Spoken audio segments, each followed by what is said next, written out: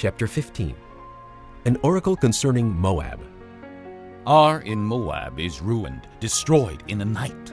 Kir in Moab is ruined, destroyed in a night. Dibon goes up to its temple, to its high places to weep. Moab wails over Nebo and Medeba. Every head is shaved and every beard cut off. In the streets they wear sackcloth.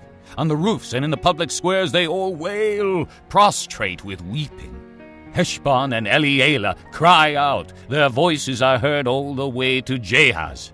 Therefore the armed men of Moab cry out, and their hearts are faint. My heart cries out over Moab. Her fugitives flee as far as Zoar, as far as Eglath-Shilishah. They go up the way to Luhith, weeping as they go.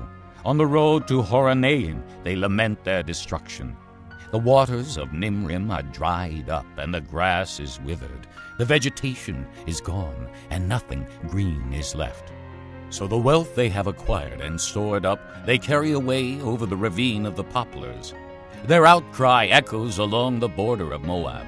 Their wailing reaches as far as Eglaim, their lamentation as far as Beer Elim.